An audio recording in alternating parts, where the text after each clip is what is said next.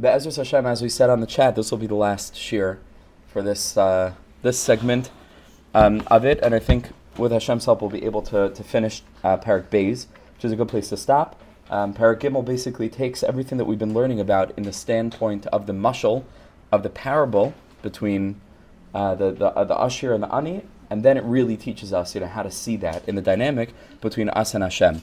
So we've mentioned that a little bit in the past, but we're going to try as best as we can. It's not that much. It looks a bit more than it is. We're going to start with Os Dalid.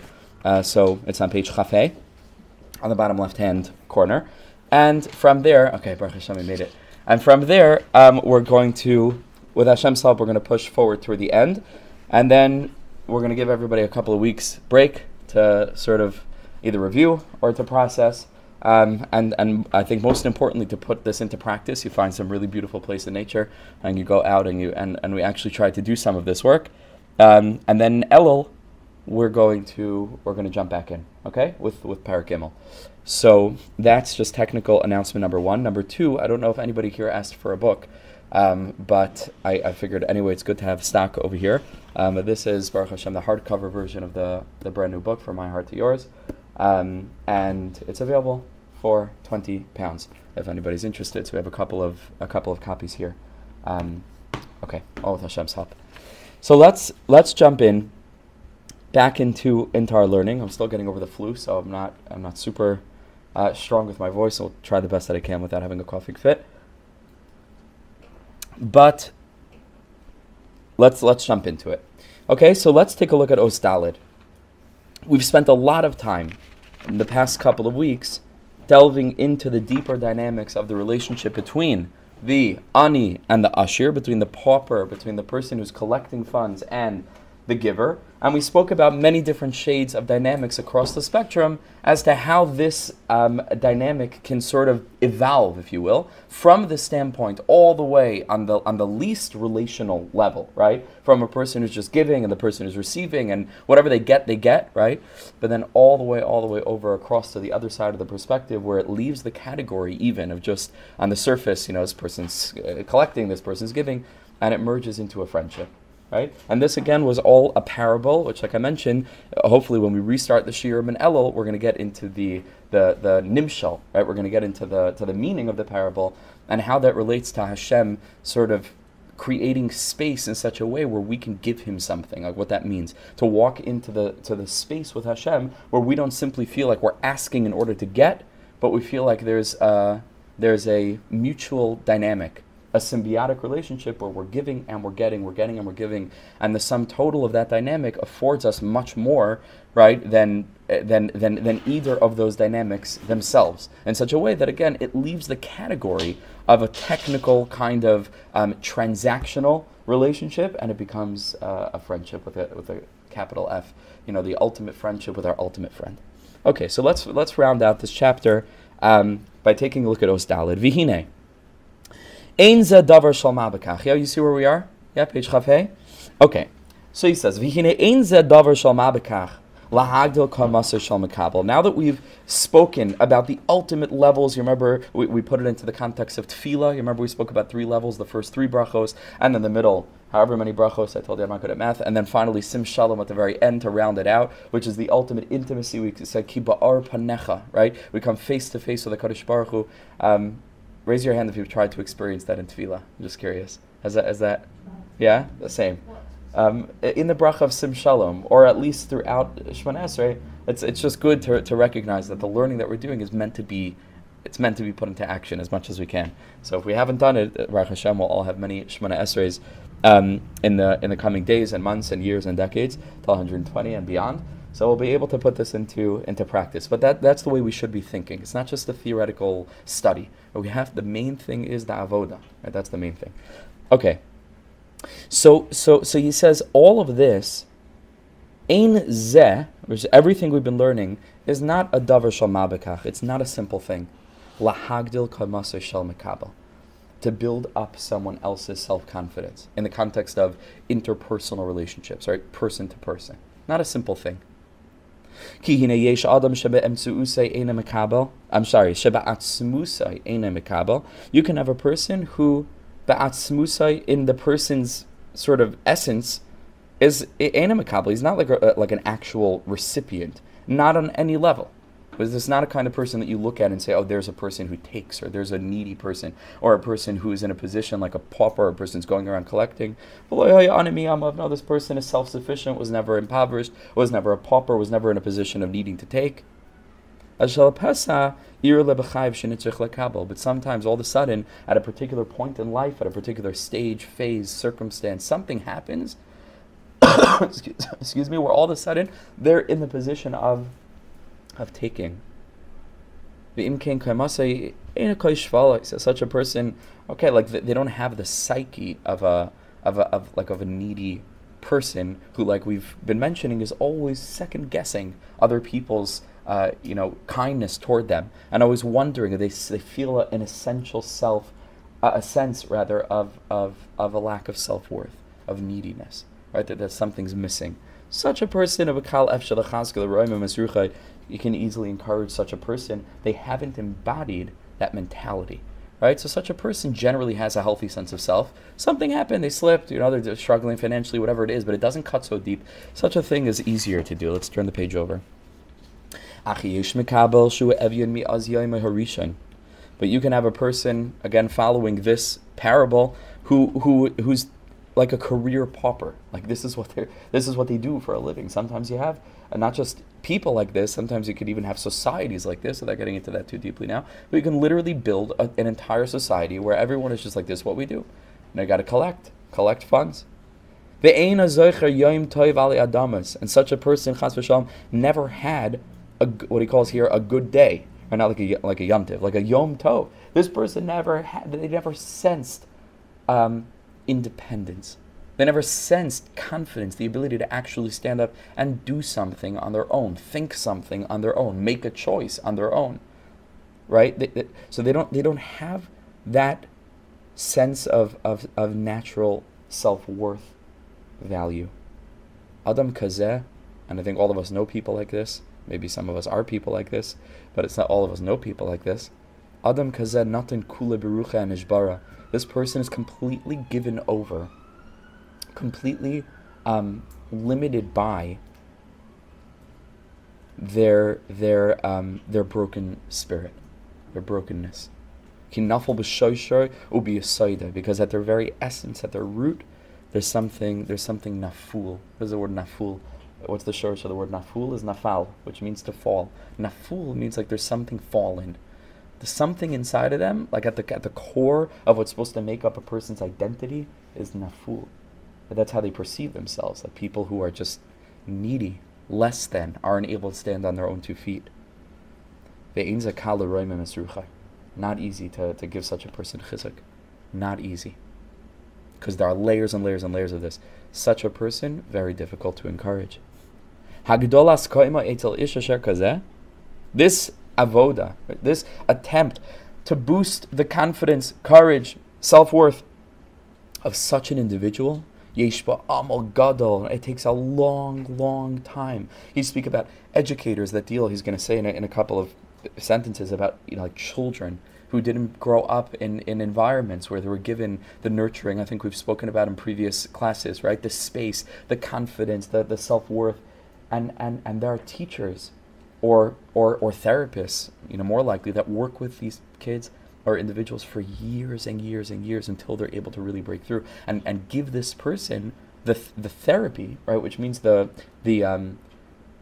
rehabilitation that they need, sometimes much later on in life, to compensate, right, and take the place of that which they should have gotten, as children naturally, but they didn't get. But it doesn't happen like this, because you're dealing with an individual who, at the most fundamental levels of their psyche, let's use this, they don't believe you. So you can tell them they're great. You can see in them what they'll never be able to see in themselves, but it's not enough because they need to see it. And it sometimes takes a very long time working with people to really, until they really feel like, okay, I'm enough, like I can do it. It's like this, described as like a bottomless pit sometimes. If people didn't get that as children, it's like a void that's incredibly difficult to fill. And it requires, like they say, it takes a village to raise a child. It certainly takes a village to raise an adult. Not easy, especially like this. Sorry, excuse me. Yeshua amal gadol. It takes such hard toil until like it really sinks into their heart and soul. This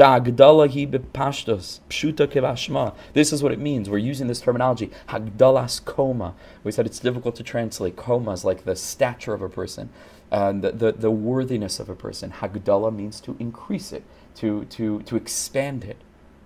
So this is what we're trying to do, to expand the person. Many people are small, right? But they're not small. They've just been beaten down, overtly, covertly, big T traumas, small T traumas, whatever it is. But they've been beaten down until they feel so little. And expanding such a person's coma takes an architect. Takes a real architect. Pshuta kimashma avachein smeichim bo be'emes. Until like they can really feel okay with themselves, happy. Ki yelad koshel, he says, like a troubled child, a failing child. Asher mikatnusa harehu talush, right? And again, failure is all relative, but relative to whatever systems we put the kid in.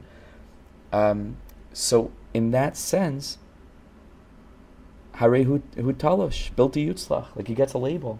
Right, one way or another, like we label. We don't do it on purpose, hopefully, but on one way or another, the kid comes out after year after year after year of just not being capable, whether it's academically or whether it's socially. I think they call it today neurodivergent, right? But we don't really have systems in place that are really able to educate children in such a way where it's totally personalized and we only focus on the strengths. There's still a classroom setting. There's still 20 kids, whatever it is, to one teacher. And there's like a generality of the way that we're trying to, just for practical purposes. So there are kids, which all of us know, who fall through the cracks, who are great kids, right? And have so much to bring to the world. I think I mentioned, was it in this class or maybe Thursday night I mentioned, I was looking at a podcast of very interesting person, and she was speaking about education, and part of what she was saying was that like there's so much focus on people's failings, meaning there's so much focus on what this person isn't good at. Let's get them a tutor. Let's try to fill in the gaps. Let's try to get them up to par. And in the meantime, well, what is this kid good at? So why don't we get them a tutor for that? To not for what they're not good at. Let's find out what their strengths are and supercharge those strengths, because maybe they were never supposed to be good at math. Like this, that's not their thing. It's certainly not my thing, right? That's not what my nishmal needs in the world. Hashem needs people who are super good at math, and they'll do what they're meant to do, and they'll contribute in the way that they're meant to contribute. But every kid is, people are unique in that way. So, because we don't really have the manpower, the capacity, the institutional framework to be able to really do that to our kids, who like he's saying over here, are like a yeled koshel, asher mekatnusa harehu talush, built the yutzlach, just doesn't feel successful, doesn't feel like they can do it, doesn't feel like they can keep up. So shalo b'kal yiramamu b'dei Hashem is baruch havoy. It's not going to be easy to convince such a person that they're beloved to God, And not only are they beloved to God, but they're so valuable in and of whatever, not even what they're able to contribute. That's already secondary. Just what they are. What they are is so difficult to get that message across to a person who's been educated that one way or another. Again, not that anybody means this, not assuming abuse, but that they feel the opposite. Subachinas midas hamalchus. This is the aspect of what we refer to in Kabbalah as the midah, the sphira, the final trait of malchus, which is ultimately associated with like the vessel, the receiver, the recipient, the moon, as it's embodied physically in some sense, which does not have any light of its own. Les lemagar me klum, as the Zohar Kodesh describes it. The moon has no light of its own. It only has what it receives from the sun. You have little people walking around who are little moons, meaning they don't feel like they have any light of their own. And so when we try to transform a moon into a sun, or to reveal the sun from within a person who feels like they're the moon, incredibly difficult. Very, very challenging. Be'etzem yisod havayasa. Like this is how these people feel. Therefore, nitzrach pam achar pam. It doesn't take place in 1 minute. It doesn't happen like this. It's maybe years and decades of work, of inner work, of work in group settings, whether it's therapeutic or other settings. It's rehabilitation. For most of us, it's getting something that we didn't get in our childhood. That's for most people. It's a tremendous percentage point of people, and it's not because parents are evil. It's because parents are human, and it's not because the human is evil. It's because the human is human.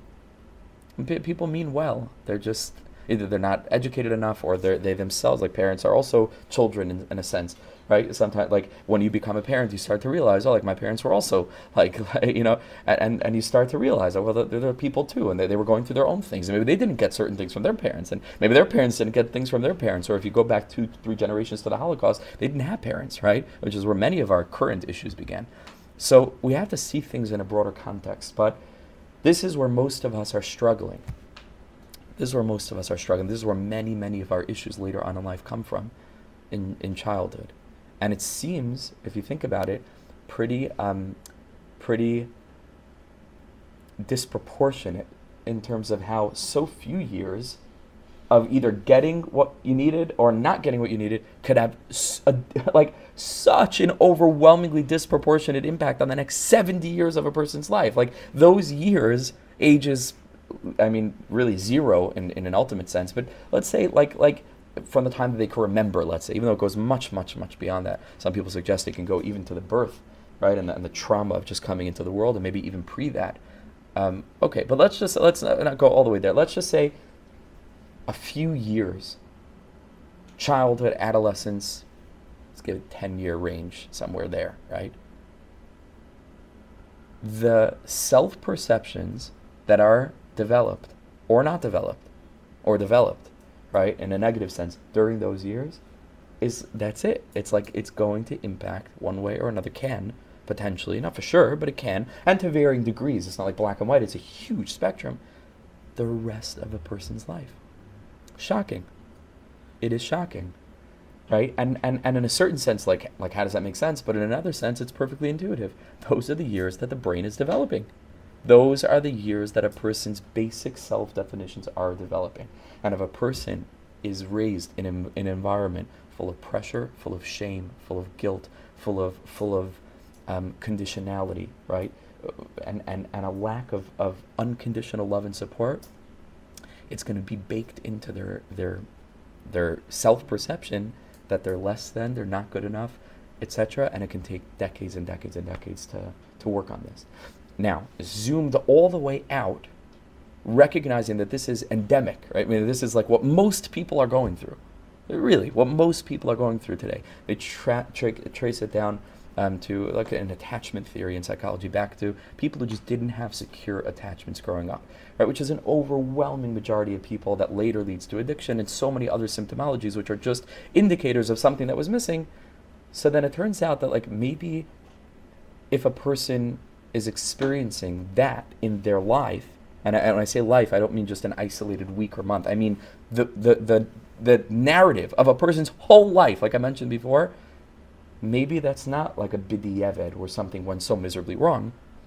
Maybe that is fundamentally what we need to work on as adults. Meaning we didn't get something, or we lost something, and a huge part of developing, whether it's spiritually, whether it's psychologically, whether it is practically, in terms of our becoming the parents of the next generation, or the educators of the next generation, or the friends recognizing or sensitive toward or cognizant of this, that so many other people might be going through the same thing. Like maybe that's exactly why we're in this world, right? Understand, like maybe it's so core to what we're meant to be learning as we take this oftentimes treacherously painful journey, is to become more and more conscious of love, right? The essential love that builds olam chesed yibana, the way that we build with love. And the people that can understand that the most are the people who feel as if there's a whole pile of rubble at the core of their being that should have been this really strong foundation as a result, chas v'shalom, of the lack of that. The lack of that. And when people start to come to grips with this and go through their own healing journey and process, these people become the most sensitive, the most caring, the most likely to be giving their children and others unconditional love, support, and they become beacons of light. And slowly but surely, the tide is reversed.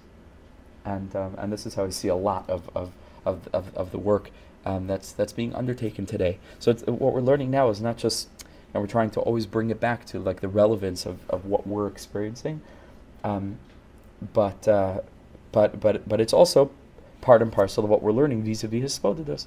And using this as an example, for such an individual, it's going to take, like we're saying, very long periods of time. Doesn't happen in a day. Pam achar pam, session after session, right? Whether it's therapy or whether it's Hisbodedus, another type of therapy, right? Time after time. That each time when these friends get together, right, if one of them is really impaired in this way and they're constantly thinking to themselves like, maybe maybe it's just a show, maybe it's just a fake, like I don't yet feel like, wow, like this person really needs me or really wants me, etc. So each time again, the mashpia needs to add another layer or another element, chodesh as hagdolas koimasa, to build up the what do we call it, the self-worth of the other, with all the different aspects. First, from the standpoint again of the external, of just inviting the person to the house. I'm sorry, not inviting. No, that's the third one, right? But just on the most basic, right? Just being happy to bring the person in. And then the second thing, where they give the person the sense that they're actually gaining something from right? So they're gaining from you as you're gaining from them. And then the third level, where you invite them, right? Where and each time again, you're just pouring love into this person, right? Whether it's, again, children, whether it's students, whether it's a friend or a person that we sense needs this. And it's basically everybody you meet on the street. Basically every person that you see has this void in their heart that we spoke about. Almost everyone. And so we become void fillers, We're there just constantly. And by the way, I made a Facebook post about this a few months ago. It doesn't depend on how much you have in your tank. Very, very important. These are two different. There's what's going on with ourselves vis-a-vis ourselves, and how our tank is doing in terms of how full it is.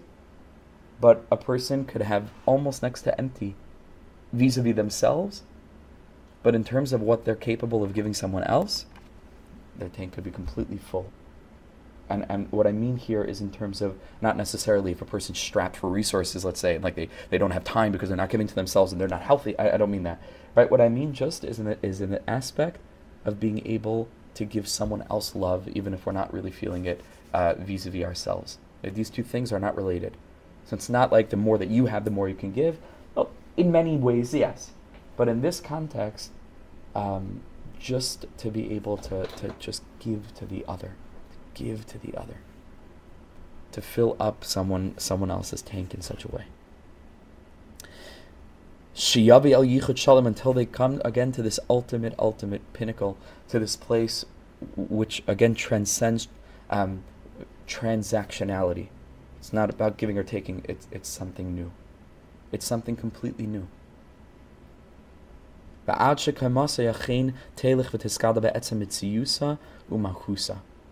We speak about dating, which is obviously one of the ultimate, arenas where a lot of these things are going to come up, right? A lot of these things are going to come up. Feelings of inadequacy, wondering whether the person, and in the dating process, whether it relates, let's say, to a particular individual and the dating process. This is to be expected, especially for people who are challenged in this area. It can be a very painful, very turbulent, very confusing journey that really needs a lot of support. To a person who has very little in their tank, getting rejected, getting a no, is meratek. It's just completely destructive.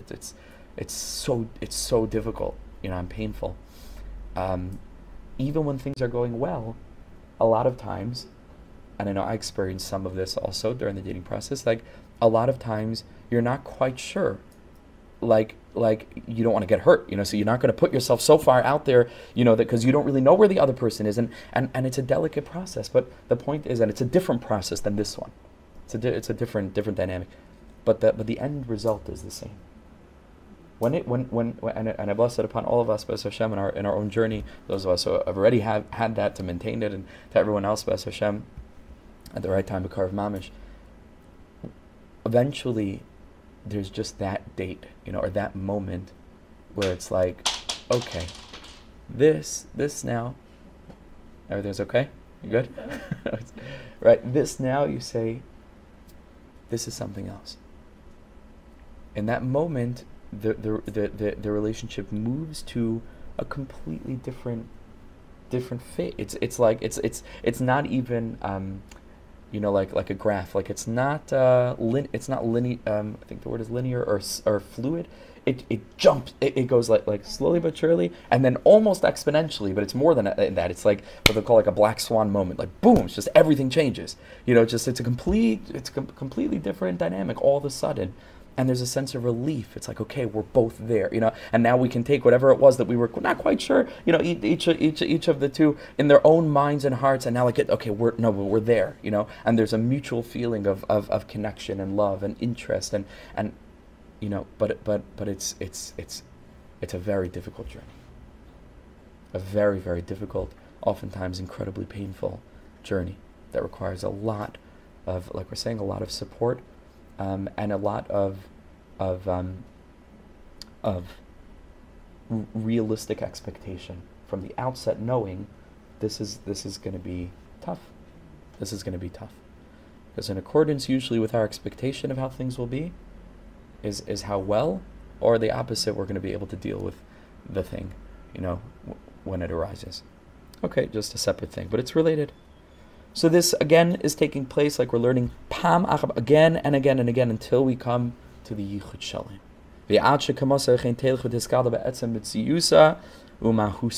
And at that point, the person is constructed, and then it's good. And then there's a friendship, and then they don't have to self-doubt and question themselves. And then slowly but surely, it impacts how they show up in the world in other ways. And they assert themselves with confidence, and they feel a sense of worth. And they feel that they're able not just to be a person who's taking from everybody the whole time and is just a perpetual schlepper, but they're a person actually who can give, who can contribute. They step into a higher role.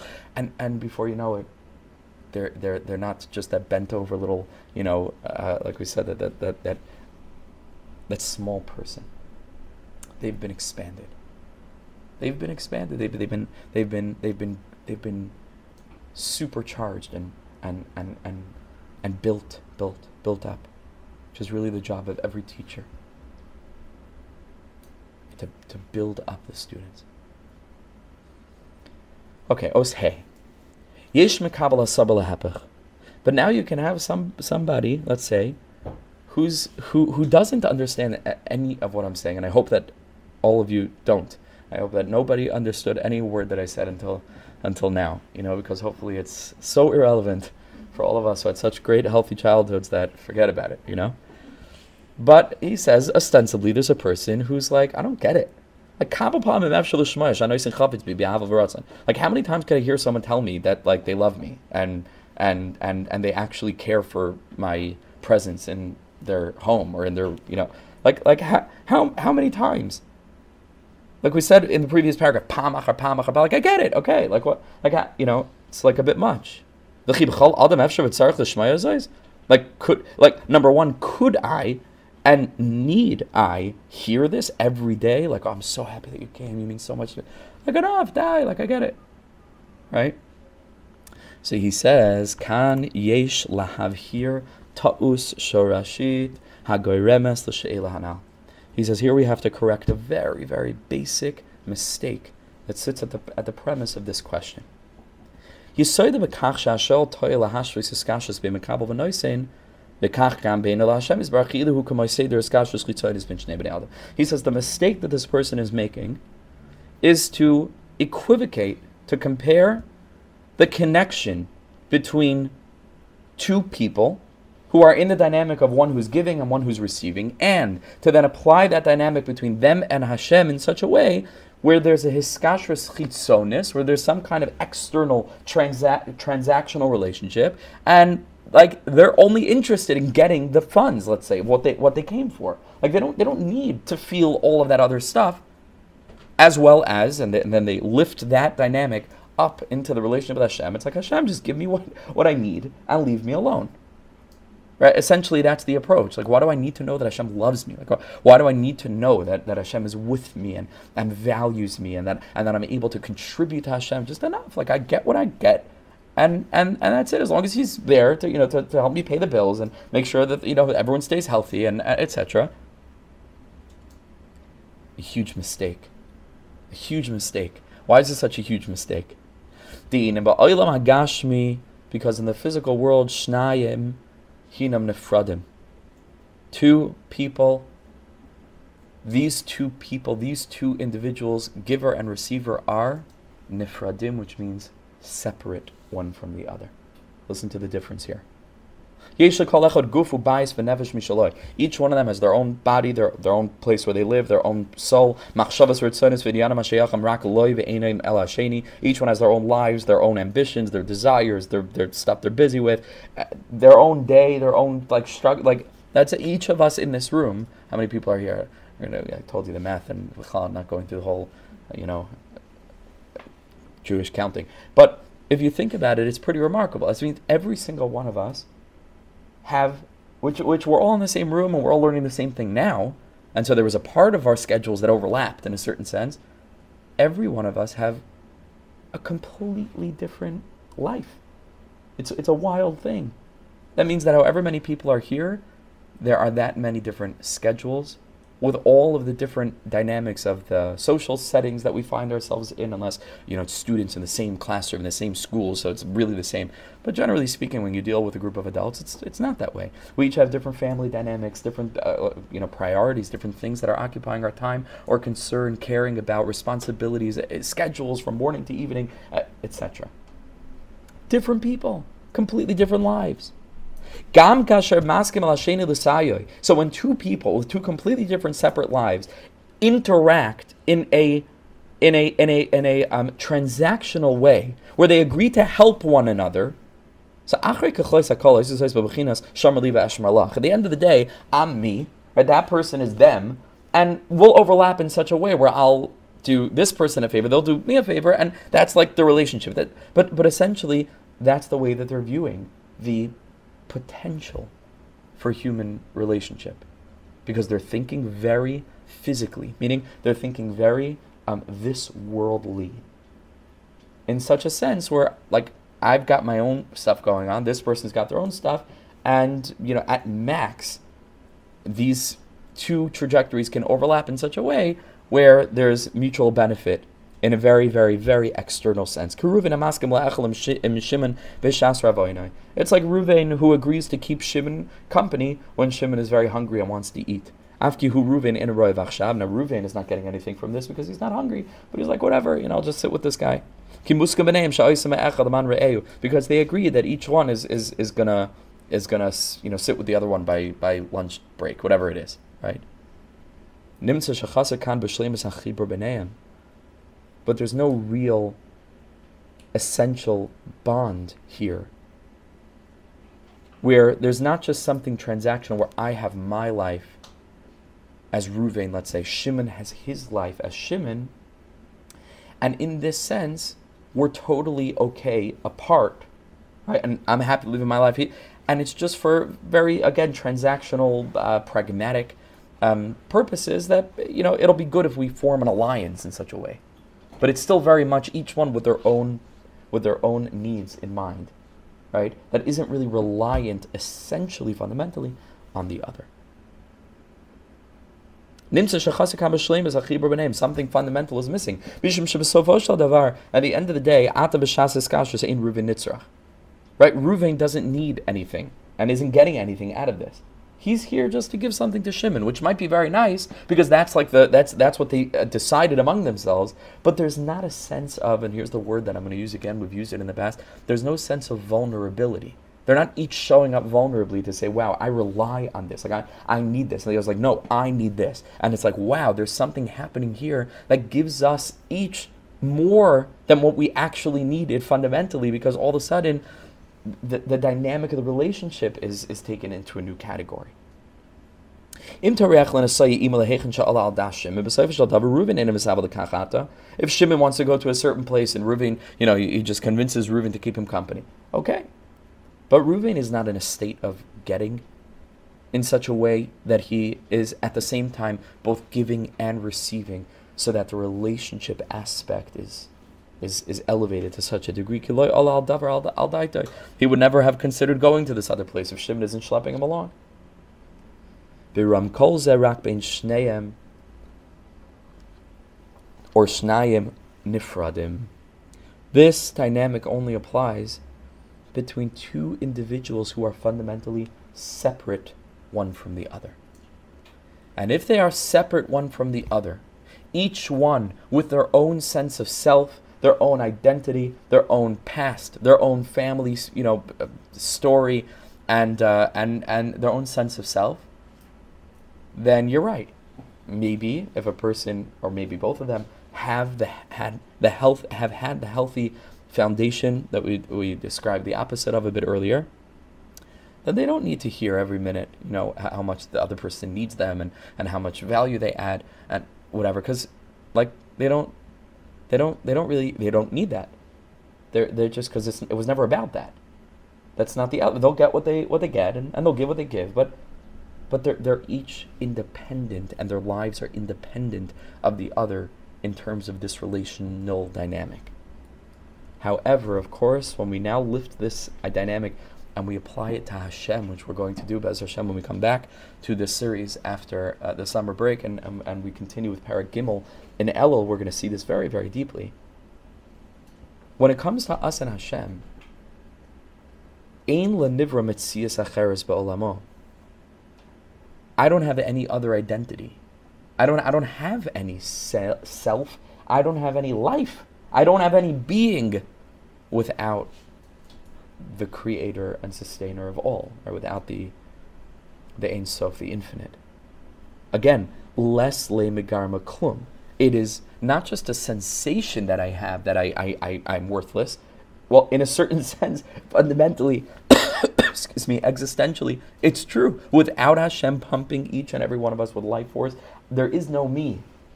There is no such thing as me. With all of whatever me it means for me in my life, and what it means for each and every one of us, that I need, that all of us are experiencing, have experienced, Be'ez Hashem, will experience until 120. It's time to leave this world.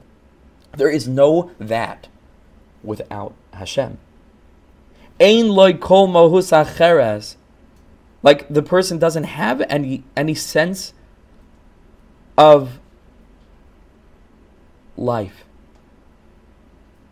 Real life, vibrancy, vitality, everything that we associate with being alive, zulas ha'aras paname anoise, without Hashem smiling down upon us, in all the metaphoric ways that we mean when we say Hashem smiling down, Hashem giving us what we need, Hashem validating our existence by giving us ways of channeling His presence to serve as a vehicle to further reveal His glory in the world, so that we know who we are in the context of history. So we know who we are, in the context not just of the past or the present, but of the future. That's not something transactional. That's something absolutely core, fundamental, existential. Hamagdil kaimasai umanaklayas etzem shoresh nikudas chiyusai, which in each and every moment that we're feeling that energy coming off of Hashem in Hisbodedus, in Tefillah, any moment that a person wants to tap into this, realizing I'm alive.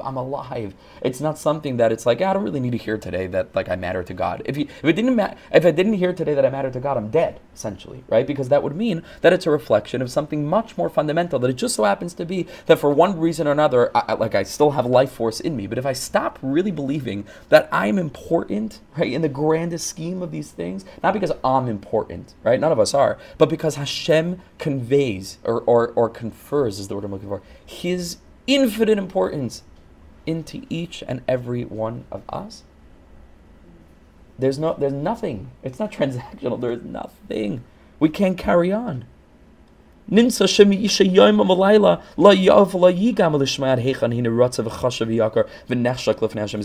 can never hear it enough from Hashem.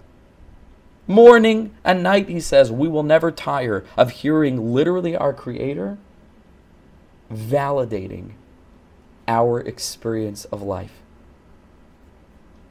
Not just by Him giving us life on the level of nefesh, but on the level of the development of that lower level life, just like happening to be alive,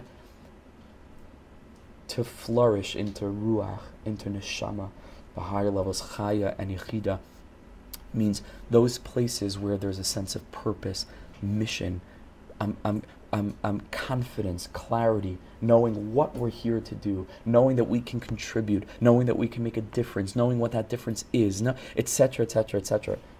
If a person would tire of hearing it from Hashem, their life force would start to ebb less and less and less and less, in exact correlation with how much or how little they're really hearing this and really onboarding it into the deepest recesses of their heart and soul.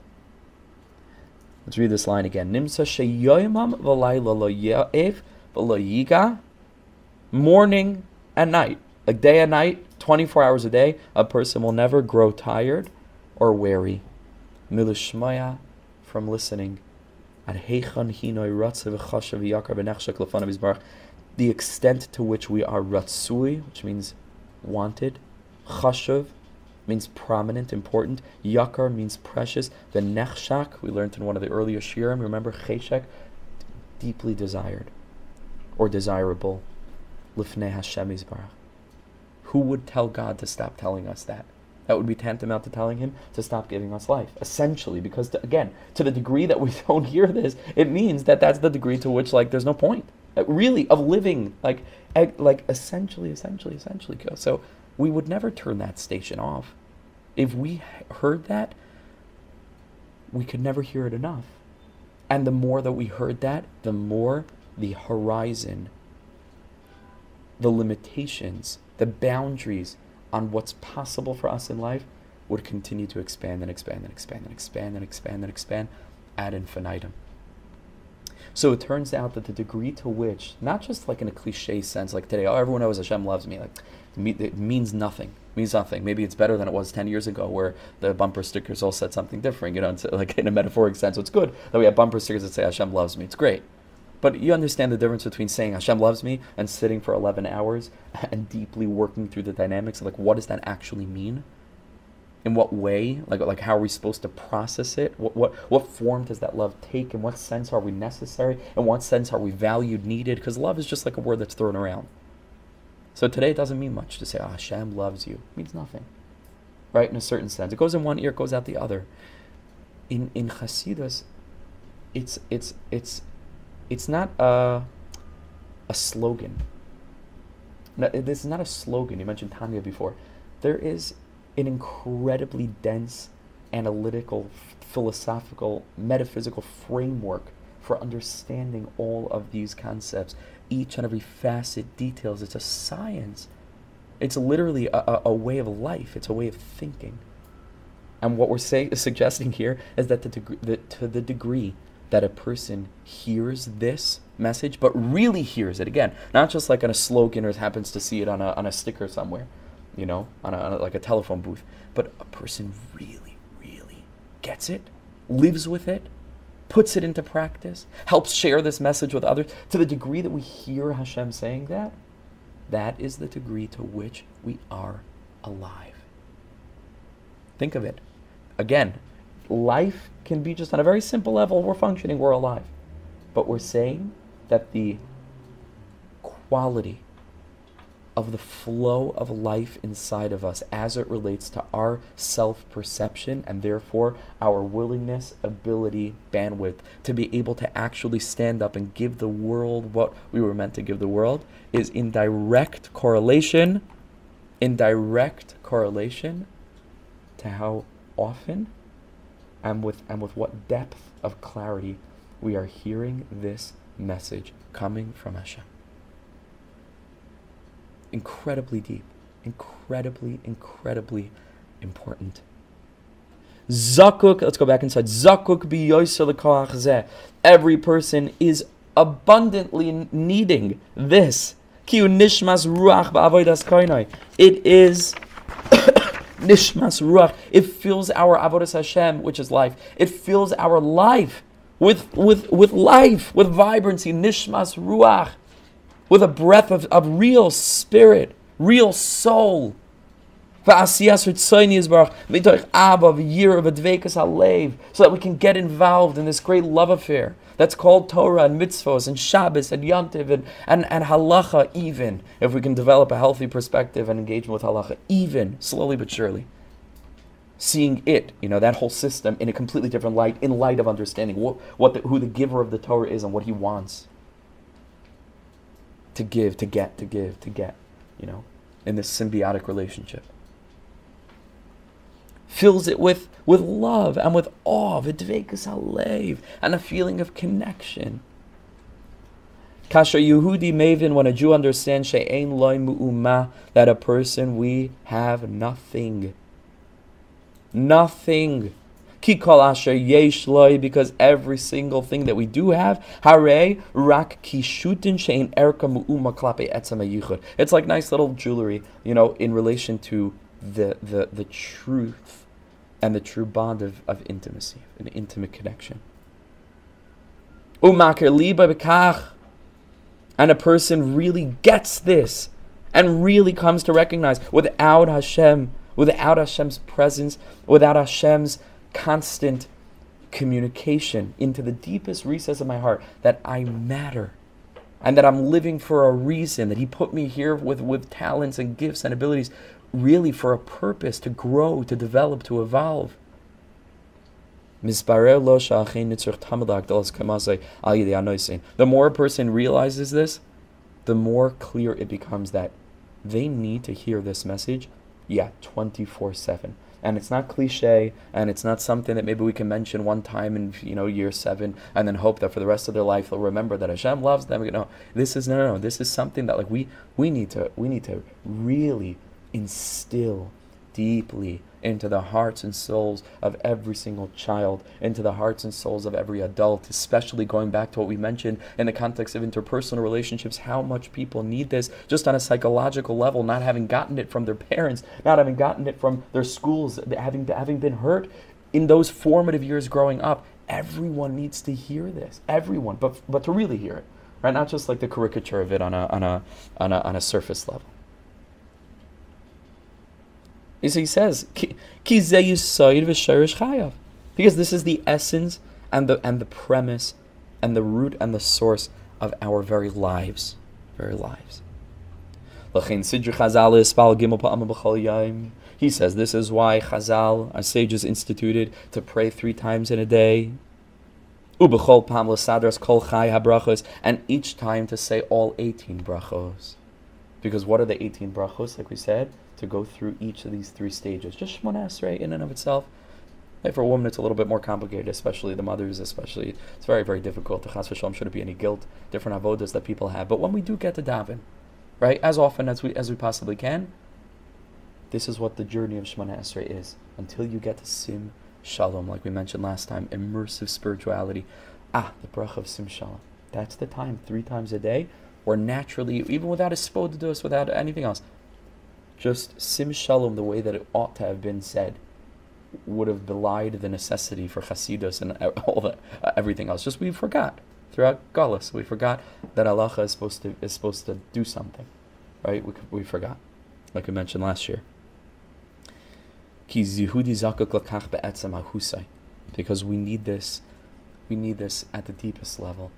And you should know something. It's been my experience that the people who think they don't need this, and the people who are cynical about this kind of stuff, and the people who mock it, and the people who say, oh, it's all this fluffy, happy, clappy Judaism, are the people, mark my words, who need it the most. It's almost a direct correlation. It's true. The people who are the most cynical of it are the people in whose hearts something has died so long ago that either there's jealousy or there's bitterness, oftentimes, and these traits contribute to like a defense mechanism. And it's so sad, because I will tell you, and I've been in this world a very short period of time, what I've noticed is that there come times in the lives of all kinds of people where a prevailing sense or attitude toward things like this can be shattered almost instantly. So you'll see people who are the staunchest anti-Hasidus, anti all this talk about Hashem and friendship and all this kfira and everything else, and then oftentimes you watch a life trajectory, because people live a long time, and a little bit they start to run into a crisis, and a little bit things start to fall apart, as they invariably do to one degree or another in all of our lives at different stages. For some it's already happened, for some it's yet to happen. That's what keeps it interesting. Should all have smooth lives, B'ez Hashem, but things break. It's Adam la'amal yulad. Nobody promised us a smooth ride. Things break. All of a sudden, these are the people who like I think Leonard Cohen has a song about what we're learning. He says there's a crack in everything. That's how the light gets in. Sometimes things need to break. And then there's an opening. You know why? Because then there's humility. Because you know what arrogance is? Arrogance is the cover for a strong sense of inadequacy. Rashi tells us that, as it relates to the Meraglim. You remember? Moshe Rabbeinu tells the Meraglim to go and to scout out the land and to check. One of the things he sent him to check is whether the walls are strong or weak. Remember? Of the cities. Why? Says Rashi, counterintuitive. Because the cities that have very strong walls are very, very weak. Are very weak cities. That's why they need such strong defense, because they're so weak. But he says the cities that don't have any walls, those are the cities to be afraid of. And it's a very deep psychological truth, because it's true. The people who have the strongest defense is because inside there's a weakness. And that's why, like we talked today, Baruch Hashem, but it's still like a cliche. It's like anything really true has the risk of being made into like a Hallmark birthday card, and like that's where it functions as truth, and to everyone else it's a cliche, and we don't recognize it. Today we talk about the strength of vulnerability. It's a cliche, but it's really true. The people that are able to show up honestly, vulnerably, with humility, those are the strong people. Fact. Okay, let's just do the last a few minutes left. Yeah, a few minutes left. Let's pull through to the last paragraph. Okay, let's finish up. Kishi Yehudi marga she'in nitzrich biyoser ela tefila ve'ela kasher. When a Jew feels that what do they need this tefillah? 18 brachas, 3 stages. Ve'ela kasher, they don't need the bond with Hashem. Mashma, it is apparent that such a person she'ir galatzmo has accustomed him or herself lihistader levad. They think they're okay on their own. That's what it means. To the degree that a person thinks, like, what do I need all this connection with God stuff, all this fluffy spiritual stuff? Just, organized religion, you carry on, you do what you need. It means that there's something in this person who believes that they are not really reliant on Hashem. They don't really need to come into contact with this realization of the way in which they can't move without Hashem validating, pumping them with a sense of self, of worth. Yesh hastara. I'm going to read a little bit more quickly now. We're over time. Yesh hastara. There's one kind of concealment. Where a person does come to realize that the whole purpose of life is to reveal the presence of the divine, one way or another. But we're so busy with life. We don't feel it. And their heart is crying out to Hashem, like, I know what I'm supposed to be doing, I know how I'm supposed to be living, but it's just so tough. We're so distracted. We're so like it's almost impossible. And that's okay. That's life. What's referred to Rabbi Nachman in Torah and Vav in the 56th lesson of Likutei Moharan, which I personally, with a small chabur, happen to be learning the Eo now. Rabbi Nachman refers to the concealment within the concealment. We might be familiar with the song, right? That's what it means. The concealment within the concealment. You know what this is? Is not a person who's far from Hashem and knows it. That's okay, because that's part of the experience of life. It's going to be times of closeness, times of distance. There's a Yitzhahar, there's Satan, An-Nachash, Amalek. That's life. That's Jewish life. He says concealment within a concealment, which is really a reason for worry. Is when things are going so well in a person's life, and let's say they're doing really well financially, and they're busy doing and accomplishing and working on things, and it's working out for them, and the person never takes the moment to recognize that the years are whizzing by, without the person's opening their eyes, that the person never even opened their eyes to recognize, like, I'm literally forgetting something so essential that it sits at the core and the premise for which I am in this world, doing business dealing, so I can put food on the table, so I can continue to live. Like, I've forgotten it. That's called the hastar, where Hashem is hidden from the person, but that fact is itself hidden, so the person never thinks about it. They're not even aware, right, that they're distant, and that's the most painful of all. The Yuvan al pi mashal, and he gives a small parable. With this, we'll finish. It's a person who, Nebuch, one reason or another, just doesn't feel like he's needed in the home. It just sort of, the home functions on its own, and they generally don't need this person. Like, he's just not involved at all in the functions of the home. Never did bedtime with the kids, is never around. Is always taking big business trips, whatever. He's just not present, and the house just functions on its own. It's like a single parent, even though there's still a marriage, whatever it is.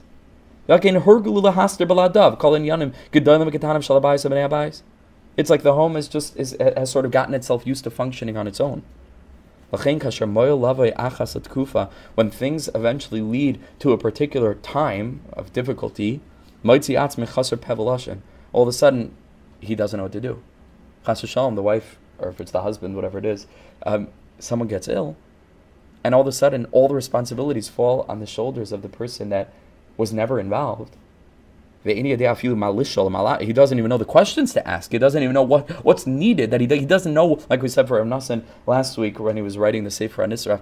He doesn't even know what he doesn't know. Right? He's so distant and removed from this experience. But of course, the dynamic is completely different if he's involved. So things continue. They carry on because there's the involvement of the person. And they're constantly consulting him, asking him. He's a perpetual presence in this home.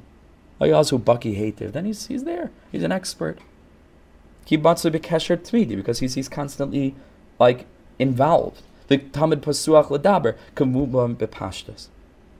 Right, as we all understand, right, the difference between these two things, and the same it is with Hashem in our lives.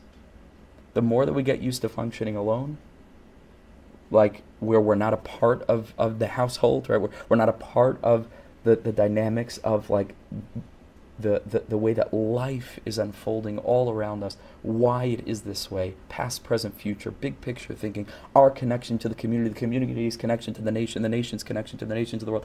The more like we're not accustomed to thinking in this way, and it's just life and life and life and life. When things start to unravel, we don't have the tools.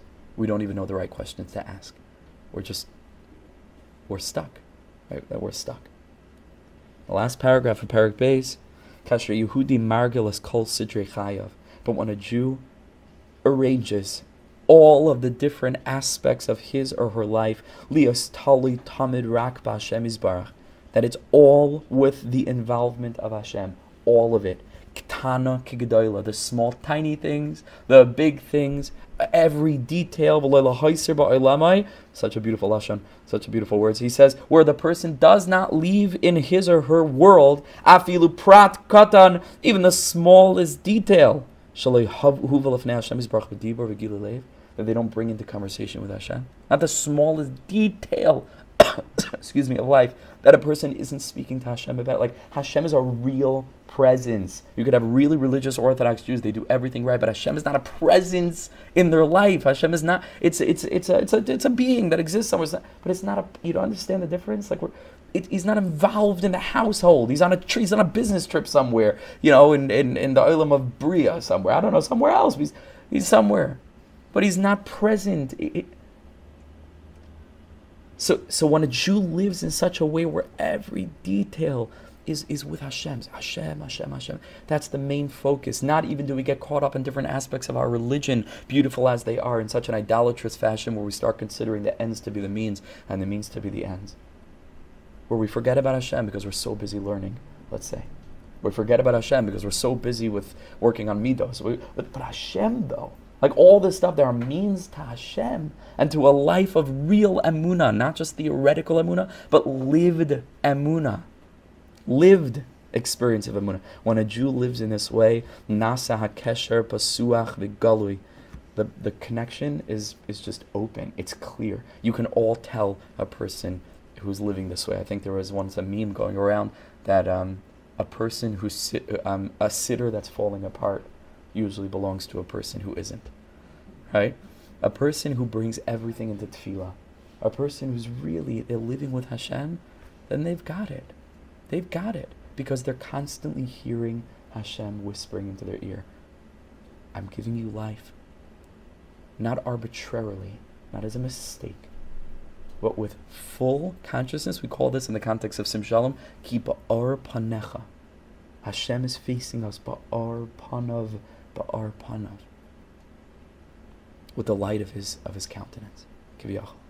Ve'emazman, and with time, working on this relationship, margish yoser zakuk lekach. The more that we get it, the more we realize how much we need it, because we see the difference in life. So the more that we're feeling this, the more it's like, wow, I realize I'm so reliant on Hashem. I don't have anything without him. I don't have anything without him. Because this person is constantly dependent in all aspects of life, the small little seemingly meaningless things to the very big important things. Hashem. When the dynamic shifts in such a way, then the question of how often can I hear from God that he loves me, it's moot. It's not even, because it isn't just hearing nice words. We understand that it is the difference between getting tzedakah from someone who treats us nicely and it's good because we need something and he gives us something and that's it, to a friendship so deep. Maybe we can even use a romance so deep, because the engagement period really in marriage is the soul of the marriage, because that's where it's really happening. After that, things get down into the practical world, and it's all in a way can be downhill from that. But in terms of the romantic connection, in terms of the passion, a person, you can't think about anything else. You can't do anything. That person is the whole life. It's like there is no other person in the world. If we could have that with Hashem, if we could turn our engagement with all of Avodas Hashem into that is a Yiddishkeit worth devoting our lives to. That's a Yiddishkeit worth giving over to our children. That's a Yiddishkeit which can position us so that we can have full tanks, like we said, and recognize how full the tank is that we have to give to others and to continue to be beacons of light in Hashem's world in a way of health and joy and happiness and contentment. Okay, so Baruch Hashem, we've done a lot. We've done a lot. I think this is number 12, right? I think this is the 12th shir from the beginning. And we've done the introduction, lengthy, few introductions. Chapter 1, Chapter 2, Be'ezras Hashem and chodesh Elul. In another couple of months, we'll be able to get back into the learning together. Take this time, if you can, to review, or not, or just take this time to just chill and hang out with Hashem and build good relationships and work on those relationships. And then we'll carry on the journey then with Hashem.